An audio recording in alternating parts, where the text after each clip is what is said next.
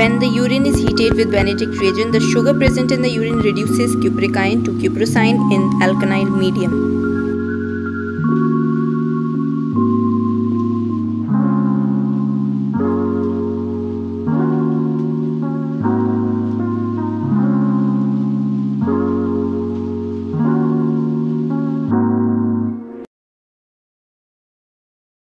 Five ml of Benedict reagent is taken in the pipette and it is transferred in the test tube. And now urine sample is taken in the pipette and only 0.5 ml or 8 drops are transferred in the test tube, which is already containing Benedict solution. And now I am heating the mixture of Benedict solution and 8 drops of urine for 2 to 3 minutes carefully.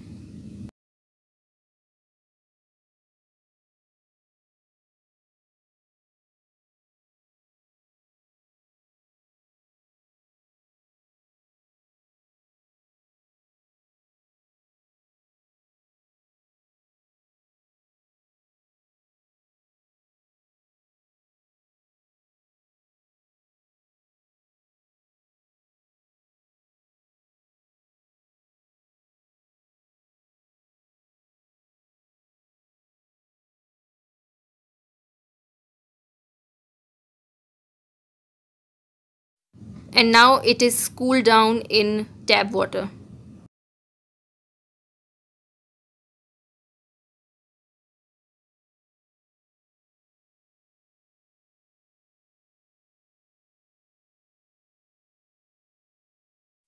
After some time, we can observe the change in color. We can see the PPT is formed. The color of PPT is orange. That means the sugar content is more than 2%. Precautions. Benedict reagent should be heated before adding urine to know status of reagent. Heating should be done carefully so that solution in urine don't come out of the test tube. Collection container should be clean and dry without any sugar content.